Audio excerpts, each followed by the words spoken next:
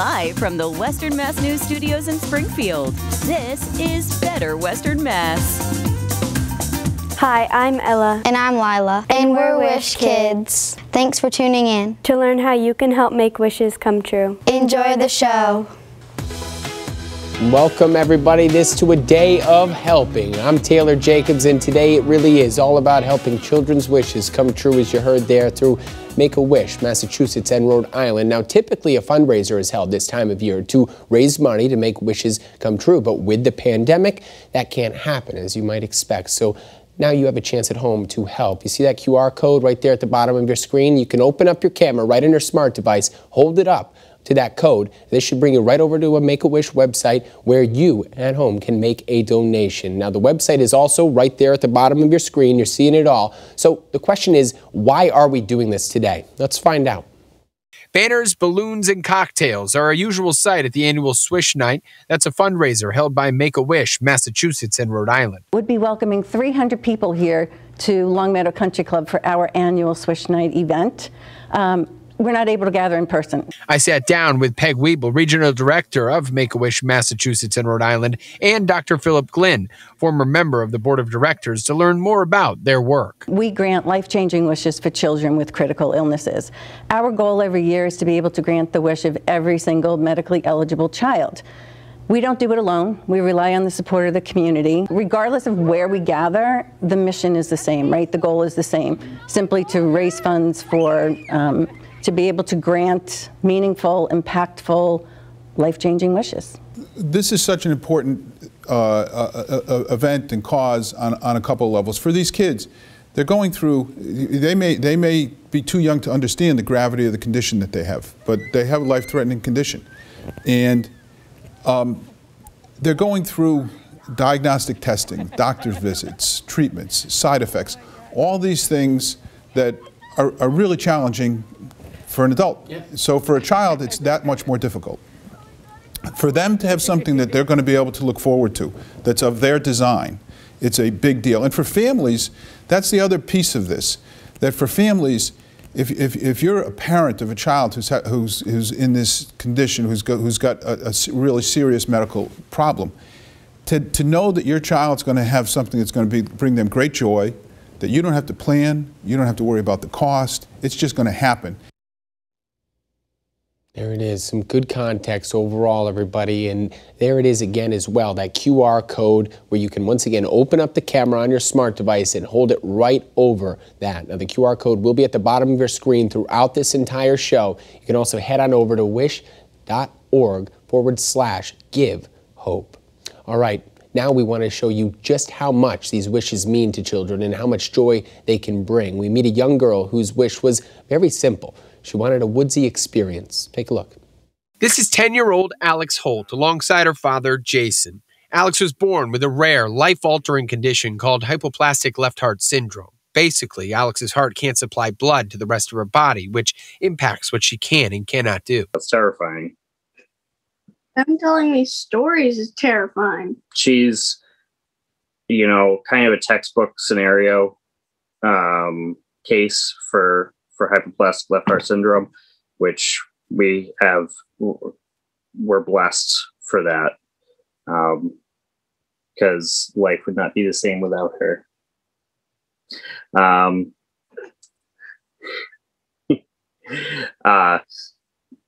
She gets tired faster than other kids might, but she keeps up. As an escape to their sometimes harsh reality, each year Alex's family would go on camping trips. It's kind of like a tradition, and I like adventuring with my brother in the forest. That's pretty cool. Yeah, sometimes we go in the trees. The pandemic and restrictions that come with it, however, ruined 2020's trip. I literally get to make children's wishes come true. Enter Hannah Arbuthnot and the rest of the team at Make-A-Wish, Massachusetts and Rhode Island. She wished to be outside in nature with her family and have a scavenger hunt and cook outside and, just basically be outside with her family. I was touched by the simplicity of it. Living in a world of she can't, Alex and her dad say the organization made it so she can. We're lucky. there are a lot of families who are in much worse circumstances than us.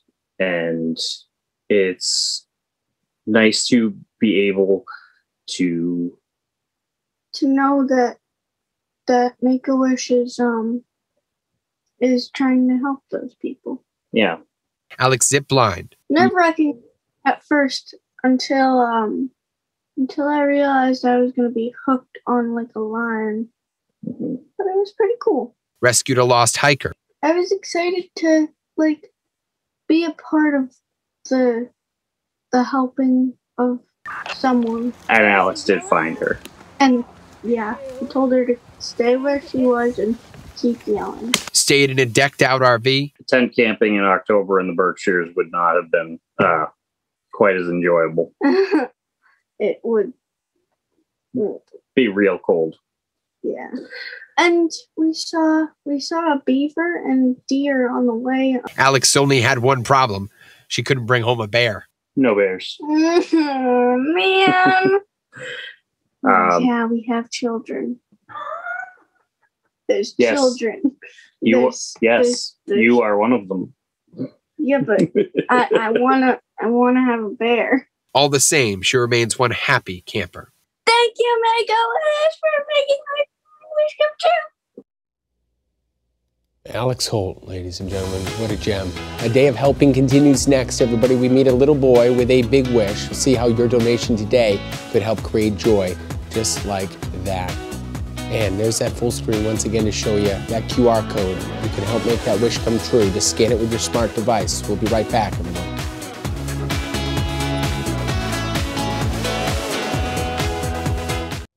One boy's dreams and fantasy came to life right in his backyard. Jordan McCool takes us to central Massachusetts for this special wish.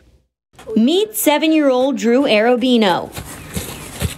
His parents describe him as fun-loving and full of imagination. He just makes life so fun. Looking at him, you'd never guess he overcame the unimaginable. I went in expecting to just get a stronger antibiotic. She did a head-to-toe exam and found a mass in his abdomen. What started as an ear infection and persistent fever turned into something much worse. About 12 hours later, they were telling us that they suspected that it was a Wilms tumor, a type of kidney cancer. Fast forward 6 months, and after surgery, radiation, and 2 rounds of chemo, 100% cancer-free. He remains cancer-free, and his fight made him eligible for something pretty special. A wish. Our mission and the impact of the mission is so strong. It's really about the whole journey from once they're referred to Make-A-Wish until, we reveal it to them.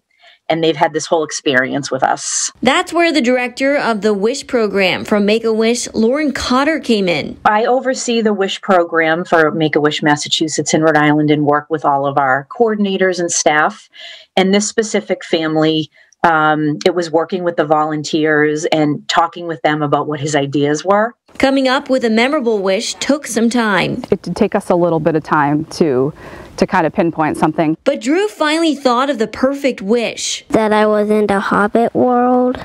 Drew's dad helped spark his interest in The Hobbit. They watched the Hobbit movies and read the stories, listened to the audiobooks. Yeah. Basically something that I grew up with and wanted to have them be part of that experience as well. So to be in the Hobbit world, Drew needed his own Hobbit hole. This wish is such a perfect fit for Drew is because it allows him to be in the center of just a fantastical world as a hobbit in his Hobbit hole. Drew's Hobbit hole is tucked in a hillside in the family's backyard, fully equipped with furniture, a kitchen, and special lights, giving Drew space for endless possibilities. My favorite thing about it is the whole thing. And he had his hand in the design too, overseeing every detail.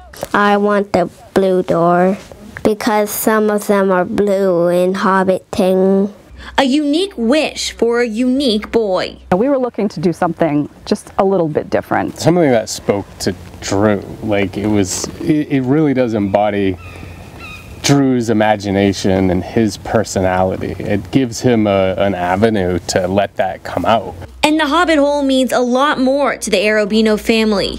It symbolizes Drew's fight and spirit. Nobody really wants to be part of the club that you have to be in to have the opportunity to experience a wish, but it means a lot to our family. It really is just like Drew made of wood, basically.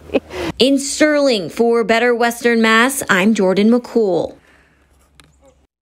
Welcome back, everybody. So by now you might be wondering who qualifies for a wish and how to refer somebody. That is why the CEO of Make-A-Wish Massachusetts and Rhode Island, Sean Holleran, is joining us right now. So Sean, welcome to the show. Glad to have your insight here. So just tell us first and foremost about the impact of the Make-A-Wish mission. Sure, Taylor. But first, let me just say thank you to you and the station for hosting us today. This has just been incredible for all of us. Thank you. It's an honor. The impact of the mission started well over 3 decades ago here in Massachusetts. We have fulfilled over 8,500 wishes in Massachusetts and Rhode Island alone. And the power of those wishes uplift the lives of children and families in local communities all throughout Massachusetts and Rhode Island. And what happens is, as Lauren referred to earlier, is that when a child is about to be granted a wish, it's a journey that occurs. And what happens is when they start to experience that wish, is that they become full of anticipation and full of excitement, and they feel something positive, really, maybe for the first time while they're going through what is really a dark and uncertain time. And what happens that we start noticing is that they start regaining a sense of control and independence that's often lost in the routine of the medical visits and their treatments and their doctor visits. And so it's quite phenomenal what happens. And then what happens is that the wish starts with a simple question. If you could wish for one thing, what would it be? And when those wishes are fulfilled, we start seeing our children having greater resiliency in the face of their illness. They have renewed courage and confidence, and they have a stronger sense of the possibility. And really, I think what's most important, hope for the future. Yeah, no doubt. It's like an escape in a way from at least the ones that I've been able to speak with. Just an incredible story with each and every one. So I guess to somebody at home who might be watching this, who's eligible and how can you refer somebody, let's say? Sure. It's pretty straightforward. You have to be older than 2.5 and be under the age of 18. You must reside in Massachusetts or Rhode Island. You have to meet specific Make-A-Wish medical eligibility criteria and not have had a previous wish granted either by Make-A-Wish or another wish organization. And a child can be referred to by a healthcare professional who are part of the child's health team, parents or legal guardians. The child who's being treated for a critical illness, the children can raise their own hand and say they want a wish. And family members of those child can also refer a child for a wish.